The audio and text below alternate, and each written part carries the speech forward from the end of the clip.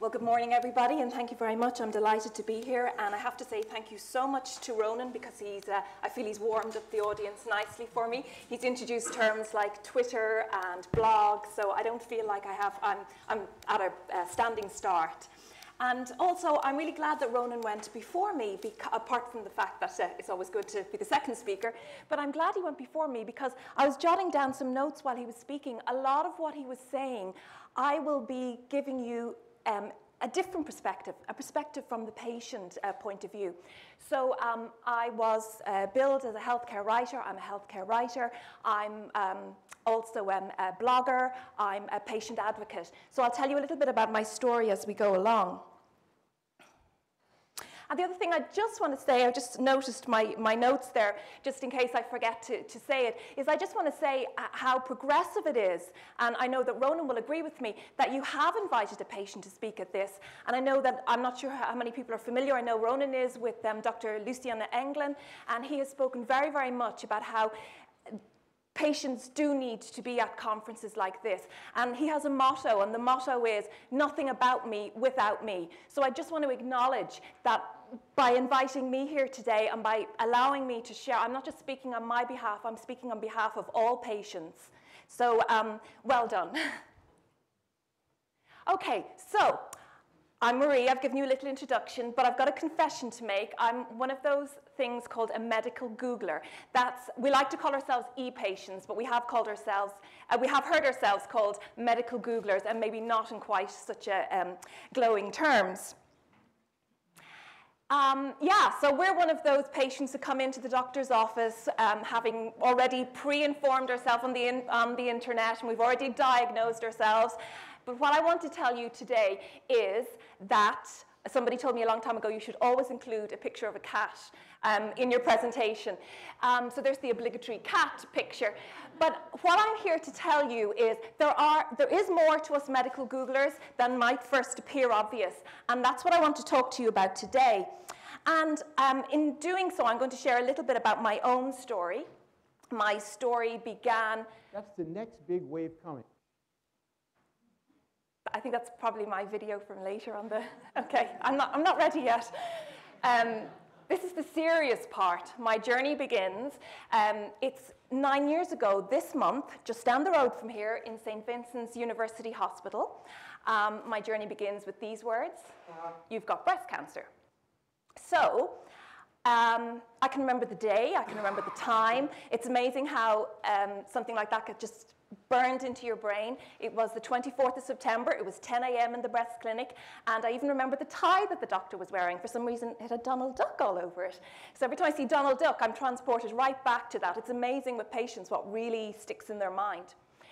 So I've got breast cancer, and it came as a total shock to me. Now, that's not to say that obviously breast cancer isn't going to come as a shock to everybody who hears the words, but I think for me, at the time, I was in my early 30s, I was getting on with my life, I had absolutely no inkling that I was somebody who was at risk of getting breast cancer. There was no history in my family, and like I said, I thought it was something that only happened to older women.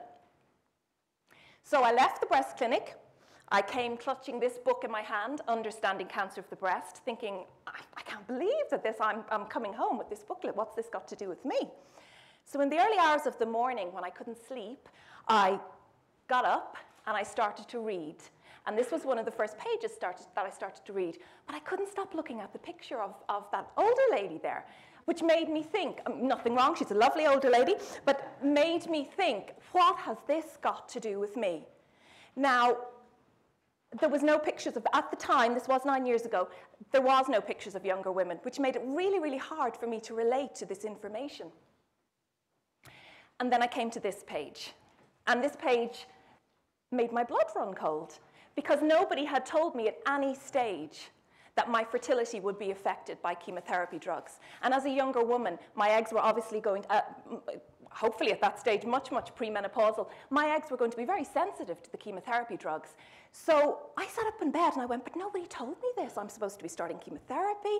I need to find out information. What am I going to do? I was in a total panic, completely forgot about the rest of the book, completely bypassed, you're going to lose your hair, you're going to lose your breast, completely bypassed all that. That was all I could think about. I was a young woman and I had every intention of having children.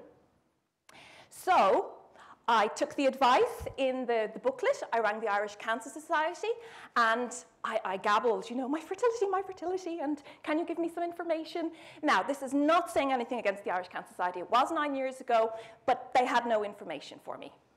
I went back to my oncologist. He said a few things. We don't have enough research. We don't have enough stats. Come on, get on with your chemotherapy. I was left in a terrible state. I started to look, and this is my first step on my ePatient journey. I went to Dr. Google, and I started to research. Again, 9 years ago, it was my very first kind of foray into doing something like this. Now, I did know what I was looking for. I knew I needed information that was specific to young women, and I knew I wanted information on fertility. So I was well able to sidestep anything that offered me miracle cures or told me I could keep my hair or anything like that. I zoned in on exactly what I was looking for. I just want to make that point because I think that's something that patients who are very motivated, this thing about patients, you know, oh, God knows what they'll find on the internet. That's actually not true for a huge majority of us. We know exactly what we're looking for, and we go for it with laser-like focus. So I found an American website, the Young Survival Coalition. It was set up by 3 young women like myself, all diagnosed with breast cancer before the age of 35, and they had information on that specific to young women and specific to lots of different aspects, not just fertility, but of course I just went straight for the fertility bit. And then I came across this website, Fertile Hope. It provides reproductive information, support and hope to cancer patients and survivors whose medical treatments present the risk of infertility. Now, I was armed with all this information. Unfortunately for me at the time, I wasn't able to do anything with that information. Now, I have no idea why I'm smiling in this picture. It must just be switch it on. That was me just about a month into my chemotherapy. I lost my hair really, really early on. And as I say, I know I'm smiling, but I was gritting my teeth going, I can't believe this is happening to me. I can't believe that information isn't out there. I was really, really, really sick with chemotherapy. So when I wasn't throwing up, I said, okay, that's it. When I finish this treatment, I am going to do something to make that information available. And that's another like ePatient moment there. So the next step on my ePatient journey was that I joined Europa-Donna. Now, I joined Europa-Donna Ireland. They are a European breast cancer advocacy organisation, and we work for evidence-based best practice for women across Europe diagnosed with breast cancer. And the reason I tell you this is that through Europa-Donna, I've received training, I've gone to conferences, I now know things about the epidemiology of breast cancer, I know breast cancer biology, what clinical trials are, so I am an educated patient. This is not just me, there's a whole host of us out there. And here's my booklet. So the highlight for me was that, thanks to Europa-Donna, in 2007 or 2008, I can't remember now, I got together with some doctors. It was, I don't know if anybody knows these doctors, Dr. Jill Gormley, Dr. Declan Keane, who was in the Rotunda, the Harry unit at the time, and somebody else whose name has just gone out of my head there. So we got together and brought this booklet together. The booklet explains exactly what happens to a patient when they're undergoing chemotherapy. Okay, our options at the time were quite limited in Ireland to what we could do reproductively. But you know what? Having that information, just having that information makes you feel like you've got some control. Being denied that information, that causes an awful lot of frustration. And we talk about the cancer survivorship experience. This is something that's very, very topical at the moment, with more and more people surviving cancer. So we need to make sure that those who are surviving cancer go on to live a full life, and a life so they don't want to go on to live a life frustrated, and if only I had taken this option. So information is powerful. And there we are at the launch. There's some faces that aren't so familiar anymore. So once I had done the booklet, I thought, okay, I've done my bit, now I can get on with my life. But it didn't actually work out like that for me. I mentioned the cancer survivorship experience, and partly for myself, I think I probably put aside how I was feeling going through cancer because I was so focused on this one thing. Once I got the booklet done, a whole host of other feelings kind of flooded me. So part of the way that I coped was, again, I reached out through the internet, and I set up this site. It's called Journeying Beyond Breast Cancer. And it was to talk about things like, you know, there's a high incidence of depression in cancer survivors. There's a lot of issues that don't get spoken about enough. This is another aspect of the ePatient experience. Ronan mentioned that he blogs. He's a physician blogger. I'm an ePatient blogger. I'm so glad that Ronan mentioned Twitter. I don't need to explain it. Ronan, I was very disappointed that you said that it was just doctors that you had in your Twitter connections, because Ronan is very good at connecting with patients as well. So through Twitter, I'm connected with medical journalists, with clinical research sites, university institutes, oncologists. And last year, I set up Europe's first breast cancer Twitter chat, which is hashtag, for those who are familiar with it, BCCEU. And we invite leading breast cancer specialists, or we have psychological aspects or emotional aspects, the latest in clinical research trials. So they come on for an hour once a month, and they talk, use that hashtag, and we invite healthcare professionals, we invite patients, so it's a Twitter chat. And so my journey continues. This is my montage. And this is not to blow my own trumpet. It's just to show you that I'm really, really passionate about this. I've spoken about this at various different conferences. I write about the ePatient experience.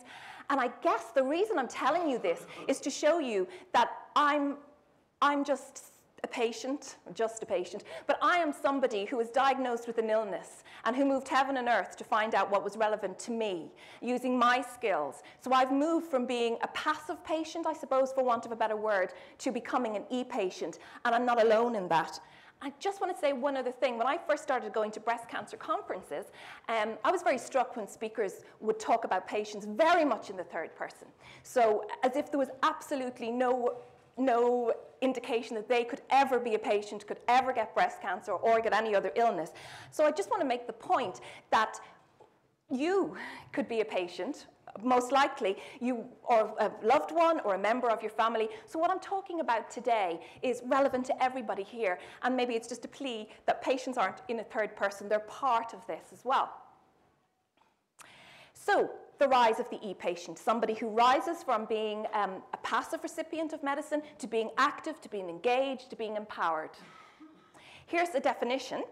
E-patients represent the new breed of informed health consumers using the internet to gather information about a medical condition of particular interest to them, at the good old Wikipedia definition.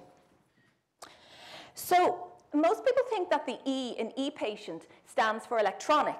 And yes, electronic is part of it. We do use the internet a lot.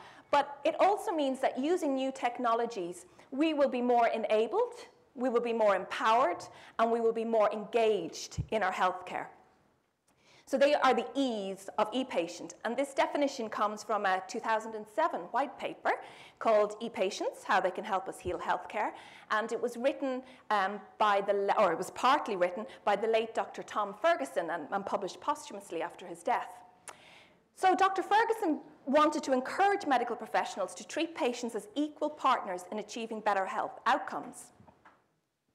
Now, I don't know if anybody knows this guy on the left. His name is Dave de Bronkart. He's better known as ePatient Dave. He's probably the most recognizable face in the ePatient movement. And he's pictured there with his doctor, Dr. Danny Sands. And he has a TED Talk that's been viewed more than 250,000 times, translated into 25 languages. And a lot of people would know him even just outside of that whole e-patient area. So if you want to know more about his story, you can watch his TED Talk. And then Dave, via the wonders of Twitter, has told me that I can use the next 3 slides from his TED Talk. So this is Dave's story. In 2008, Dave was diagnosed with classic stage 4, grade 4 renal cell carcinoma. And he was given, well, he said he started to look on the internet. The first diagnosis he had was maybe a couple of months. It went down and down and down. So it was a pretty bad prognosis. So Dave said that his doctor, Dr. Sands, told him he should go on a website called ACOR. It's a community of patient peers. He can find support and resources. He can find things specific to the type of cancer he has. So this is what Dave says. ACOR members told me, this is an uncommon disease. You need to get to a hospital that does a lot of cases. There's no cure. But high-dosage interleukin sometimes works. When it does, about half the time it's permanent. The side effects are severe. Don't let them give you anything else first. They may try other drug treatments or new regimens with you, but this is what you want. Now, here are 4 doctors in your area who do it, and Dave says, luckily, one of them was at my hospital. And I love the next bit from Dave. How amazing is that? It's the power of Patients Network. Patients know what patients want to know. So, Dave, I did have a slide here before which said it worked. I don't like to say that because, you know, we never know. I mean, we always live, when we have cancer, we always live with cancer. We're not cured of cancer. But he's doing very, very well now. He runs the Society for Participatory Medicine, a movement in which network patients shift from being mere passengers to responsible drivers of their health, and in which providers encourage and value them as full partners. And in fact, his doctor, Dr. Danny Sands, was part of the, helped him set it up. So he contributes how well he's doing now to the fact that he was extremely motivated to find out about his cancer, the fact that he connected to peers on the internet, and of course the fact that the drugs were available and the medical care that he took. So it's this whole participatory movement. It was everything coming together. Now, very briefly, let me introduce you to Jennifer Alstrom, pictured here with her husband Paul. In 2010, Jennifer was diagnosed with multiple myeloma. And in her own words, as a myeloma patient, I hit a tipping point. I realized that no one was going to magically cure me. My husband and I decided that we would visit our doctor and then do our homework, research open clinical trials, and find one that was the most personally relevant. In doing that homework, I learned that less than 5% of myeloma patients join clinical trials, and that if we ramped up our participation rate to 30% or 50%, we could make faster strides in cure discoveries. So what did Jennifer do? She set up an internet radio show, ePatient Myeloma Radio. It's a weekly internet radio series. It interviews top myeloma researchers to learn about their latest research and, crucially, why patients might want to participate. So this is an initiative that came from a patient and an initiative that's working with the help of the healthcare professionals. Now, not everybody is going to go on to be a TED Talk superstar, or set up a radio show, or do, you know, something amazing. But everybody is entitled to be equipped, empowered, engaged, and enabled with healthcare information. So how are you going to do this? And at a time when patients do still look to their healthcare providers, are you willing to lead the way? So the first step is to understand the new world of digitally enabled healthcare. And it was Ronan again who put me onto this book the first time we spoke. Has anybody read this book, The Creative Destruction of Medicine by Dr. Eric Topol? Yes? 2 people. Okay. So this is a book that's written by Dr. Eric Topol, who's a prominent cardiologist and geneticist in the US. And in it, he heralds the coming of a new era in medicine, one in which patients will be more empowered, and one in which there will be a breakdown of traditional medical barriers, and what he calls the democratization of medical information. So in other words, patients will receive the same, or be able to receive pretty much the same information that physicians will be able to receive. So this will lead to more of a parity of information between doctor and patient. So I believe we're standing on the cusp of a new era. And this era is no less significant than the era that occurred when we moved from the agricultural era to the industrial era. Now, during the Industrial Revolution, industry after industry was transformed at once. This deeply impacted workers' roles, their identity, their family relationships, and indeed communities and culture were transformed. And I believe that's what's happening now in healthcare. In a 2009 paper, Friedman et al. Have said that what we're witnessing now in healthcare is nothing short of revolutionary. Not just in terms of technological advances, but also in terms of the shifting attitudes, expectations, behaviors, and culture. So, what's driving the healthcare revolution, and by extension, what's giving rise to the ePatient movement? There's 4 factors: digital, information, Web 2.0, and social media. Let's start with digital. So we're moving from an analog era to a digital era, and this is having profound effect on how we receive our information. Information that was linear, that was one way, it's now interactive, it's now mobile. And if we just take a moment to look back on what's happened over the past 2 decades, If you remember, maybe not everybody remembers 1994, but if you remember 1994, it was the era of the Kodak film, cassette tapes, and the wonderful 3-in-1 stereo.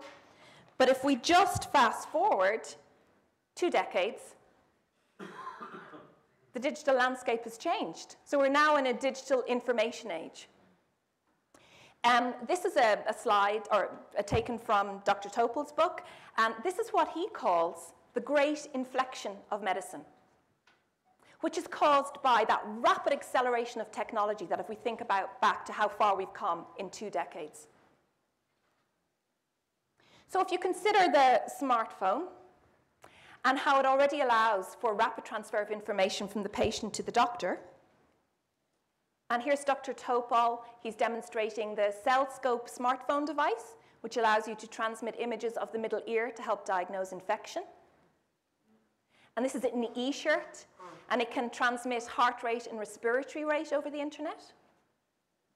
And a pill-sized camera, which can be swallowed to transmit pictures of the digestive tract. So what's this doing for patients? It's putting health back in, not back, but it's putting health more into the hands of patients. It's making remote patient monitoring possible, so there's less need for maybe visits to the doctor's surgery.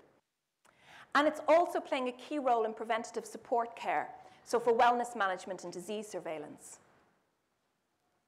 So a new model of medicine is being induced by the digital era.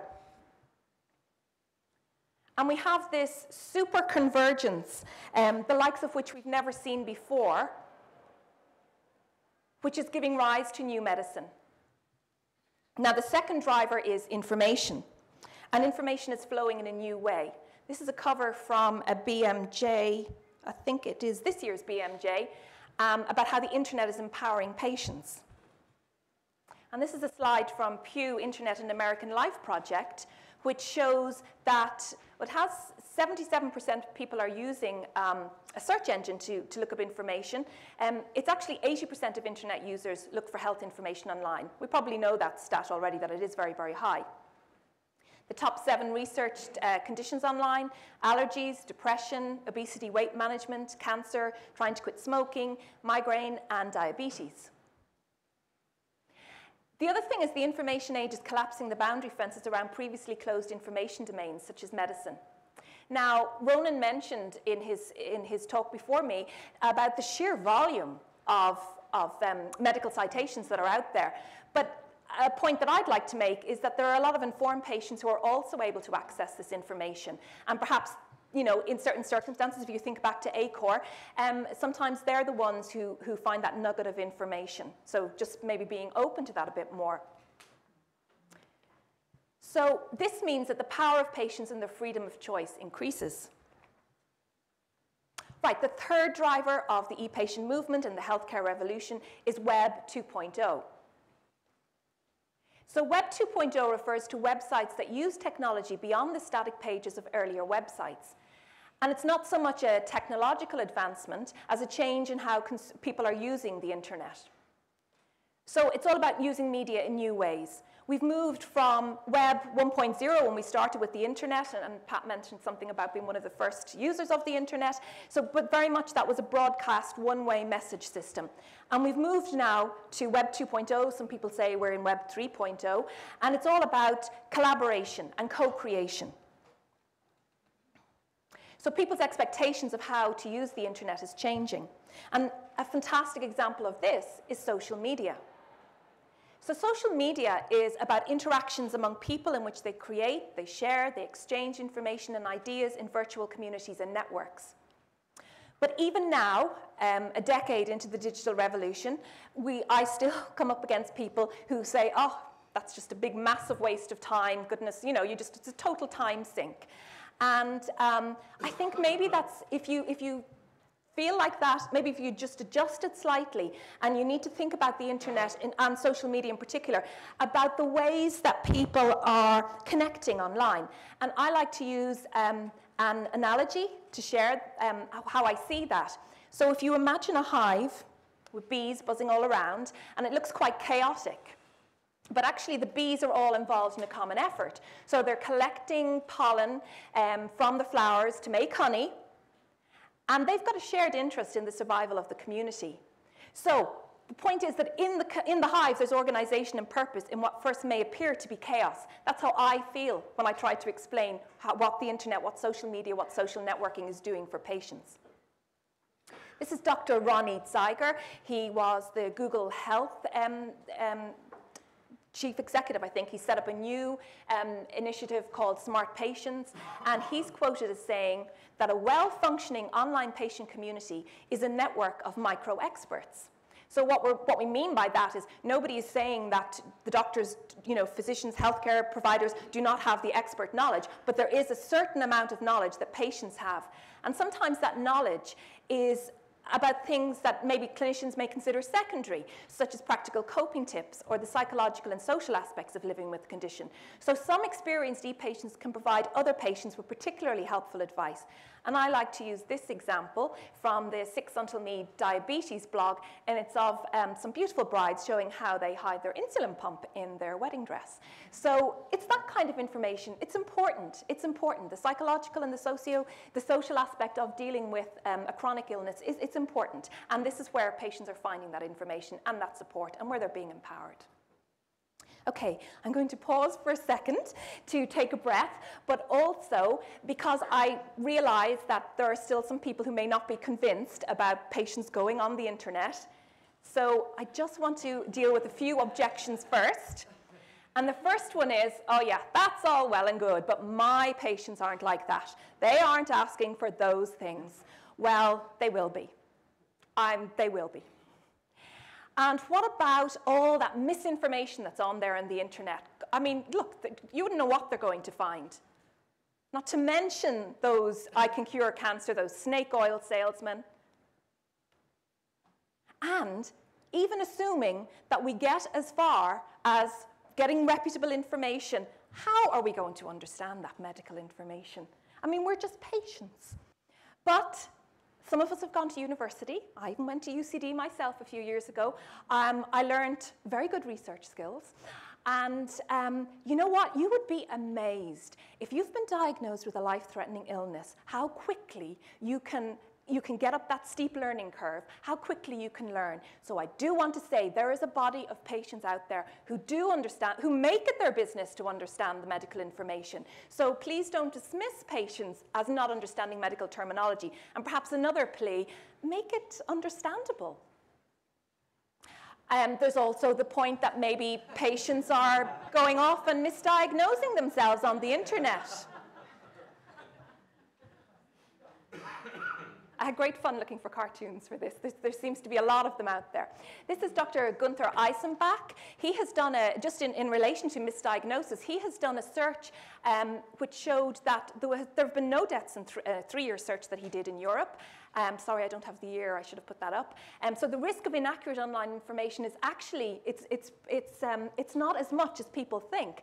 He also noted that on an internet-based cancer support group, the error rate was rapidly corrected. So we're talking about very, very informed patients here. Now, these concerns around the introduction of new technology are not new. And over a century ago, there were similar objections to some radical new invention. And I'm just wondering, does anybody know what that might have been? The telephone. So there was, I was doing some reading around this, and I found that there was objections. Patients won't know how to use the telephone. Patients won't want to use the telephone. If I'll be answering the telephone all day. I won't have time for inpatient visits. Telephone, no, not having it. So we've moved on from there. So perhaps we're at the same kind of stage now. But look, the fact is that people perform better when they're better informed. This is Leonard Kish. He is a digital strategist. He has been quoted in Forbes magazine as saying patient engagement is the blockbuster drug of the century. And if patient engagement were a drug, it would be the blockbuster drug of the century and malpractice not to use it. Maybe some people think that's going a bit too far. But the evidence from the US shows that more active participants in treatment decisions and self-management incur significant lower costs. They are less likely to experience a medical error or be readmitted within 30 days of discharge. They have better adherence to treatment. And there's a reduction in complaints and medical errors. And the latest report on this has been produced in these workshop proceedings by the IOM, and you can find it online. And that's patients partnering with patients to drive shared decisions, better value, and care improvement. So, instead of seeing the internet and these medical Googlers as a challenge, perhaps it's time to start seeing where the opportunity lies. And maybe it's time to start steering patients to better online resources. So, let's assume that 80% of patients are going to be looking up that information online. So let's start steering patients to better online resources. Provide the information yourself. I know that Ronan does some of that on his own website. Provide the information to the patient yourself. This is a book by Dr. Bertolan-Mesko. It's just come out. It's a primer for physicians or for healthcare professionals, how to use social media in clinical practice. And I just want to share 2 quotes from that. Dr. Mesko believes that it is the responsibility of doctors to know at least 2 to 3 online resources on every condition they deal with.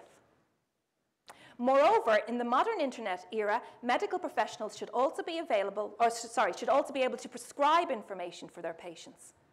And there is a lot of great information out there. The other thing that you need to be able to do is to help manage patients' expectations and reality. So I know we have the joke about I've already diagnosed myself on the internet, but we have to be realistic as well. Going back to my story about the fertility, the information I found, great, I found it was relevant to the US. I couldn't do that in Ireland. So patients need to know that just because they read something on the internet does not mean it's going to be available in their hospital or in their country or with their doctor. So it's a matter of being able to help them manage and balance their expectations and reality. And again, obviously I do acknowledge that there are patients who just want doctor fix me. I don't want to know. I had a mother who was like that. I don't want to know. So, that there is that aspect of it as well.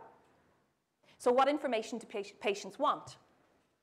They want high-quality information about their disease and its management. They want it available in an easy, accessible manner, presented in a way understandable to the patient. They want to really have real-life outcomes from patients like me. And they're looking for physician recommendations. So how will this impact the doctor-patient relationship, you might be wondering? In the traditional model, the physician has access to all of this.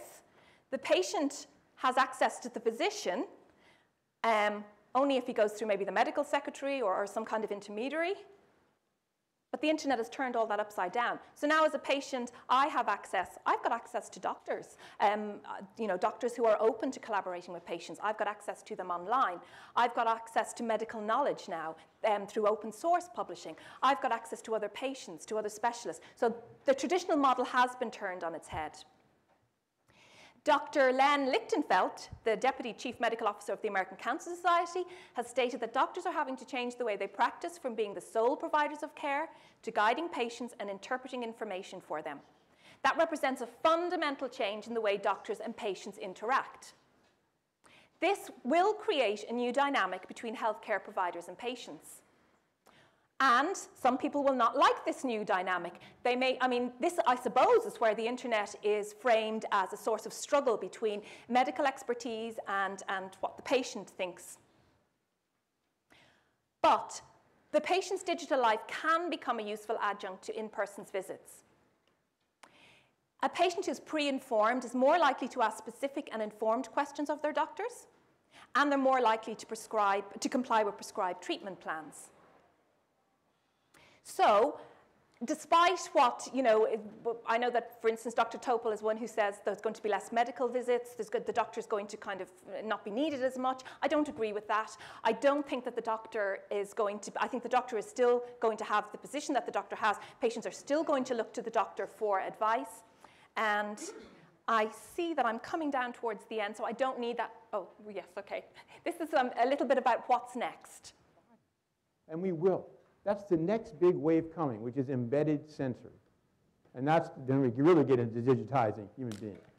So this is a Stanford-built microchip that's put into the blood that can put the blood under continuous surveillance for whatever you want.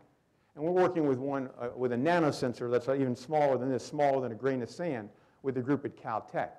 But then you have the sensor that's seeing the gene expression signature, the DNA signal, and then it talks to the cell phone, and you get a special ringtone, heart attack.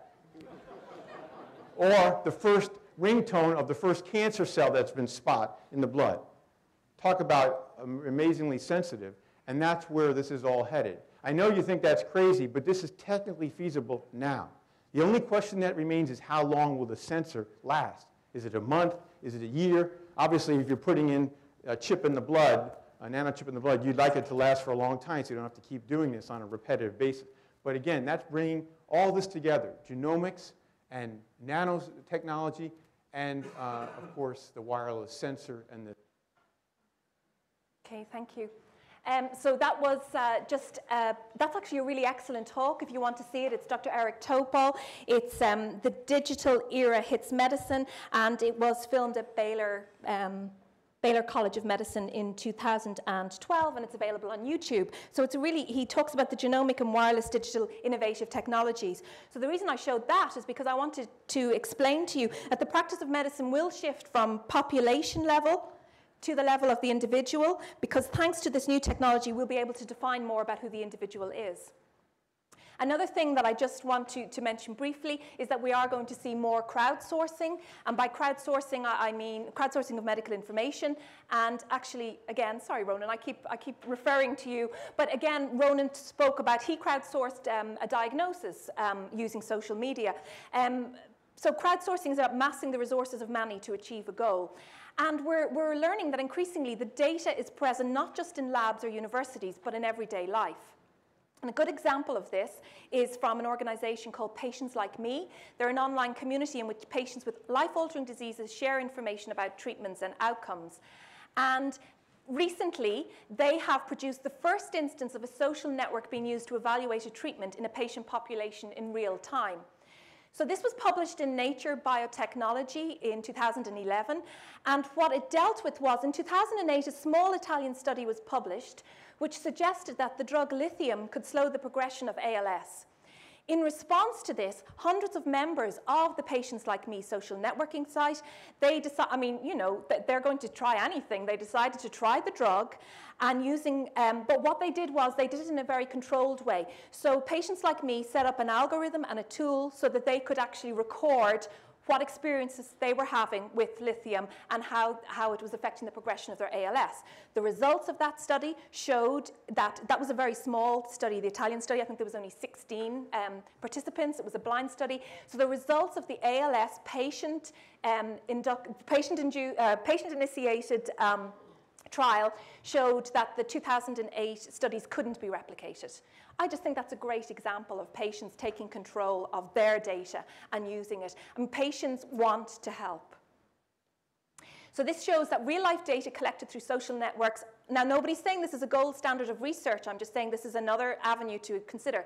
They're a viable, speedy, and low-cost option for supplementing the results of randomized controlled trials and supporting effective decision-making both in research and development and medical practice. Okay, final thoughts. This is another great book, a book by Michael Nielsen called Reinventing Discovery, and I really like this quote. Often the most important revolutions aren't announced with the blare of trumpets. They occur quietly, too slowly to make the news, but fast enough that if you aren't alert, the revolution is over before you're aware it's happening. I really think that's what's happening now. And Dr. Eric Topol says that the revolution will have to come from the patients. So, this is the year of patients rising, my friend Dave de Broncard. This is the age of the digitally enabled patient, who's empowered by the internet and digital technology, who wants to be engaged as an active partner with clinicians in their healthcare. And I hope I've shown you some examples of how much patients, can contribute to healthcare. So please do let patients help. And thank you very much for your kind attention.